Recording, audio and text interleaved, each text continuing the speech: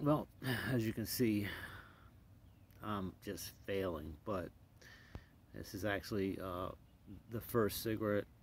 I had actually had like a little piece of one and just started this one today. So I'm doing pretty good. And I mean, because I used to smoke a pack and a half a day, so I'm batting 1,000.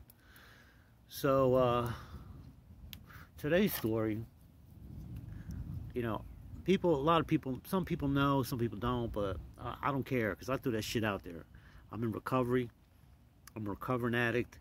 Um, I shot drugs for a lot of years, in and out, all kinds of drugs. What my drug of choice?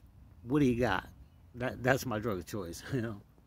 So I want to tell the story when I first decided to get clean. This is probably early to mid '90s, probably somewhere like that.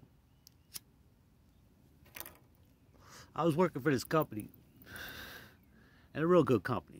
You know, it was a union, and you know I mean, a lot of benefits and great job. You know, and so I went to them and said, hey, you know, I'm having a problem, and they sent me away for 30 days. All right, cool. They paid for it, so I went. So I come back, and I was good for like about 9 months, and then something happened in my life, something personal, and I used that as an excuse to go back and use.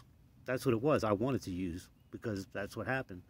So then, you know, I stayed using for, you know, a couple of years, and then I decided to, you know, go back to them and say, hey, you know, I'm still having trouble, and they sent me away again. They paid for it. So this time I was in there for, you know, for 30 days or whatever. I come back out, and I stay clean for about, I don't know, about 3 months. I fall off again. So, you know, the company I'm working for is real patient. God bless them. You know, I wouldn't be here without them, honestly. You know what I mean? You know, even though it didn't work back then, but, you know, it planted the seed to where it was going to be. But I didn't know that then. So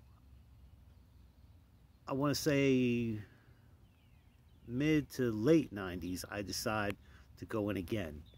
And this time when I go in, I don't even know why I went, because I went in, and as soon as they let me out, I was gone, you know. So it really, you know, I already had it in my head. I had, you know, reservations. You know, reservations, you know, you make them, you're like, okay, I'm going to be here at this time. I'm going to pack my bags. I'm going to be ready to go. You know what I mean? You're just waiting, really, for a time or excuse or whatever. And that's no way to live. You know what I mean? It's if that's how you are, then you need to be real with yourself, and accept, you know, what your thoughts are, and actually get with people that are going your way, that try to help you along the way. And I ran into a lot of those over the years, and you know, the last 5 years have been great. You know, before that, I just wanted to die. I had it, and you know, if you hold on, you know, it gets greater later. That's the truth, you know. And when that feeling comes, you know, call somebody. It only lasts 15 minutes. That feeling can go away. You just got to talk to somebody, get it out of you. You know what I mean? Because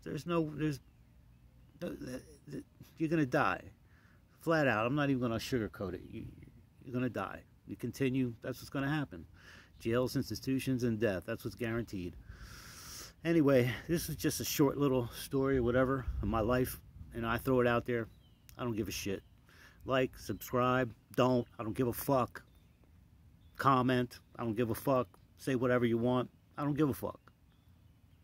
Peace, bitches.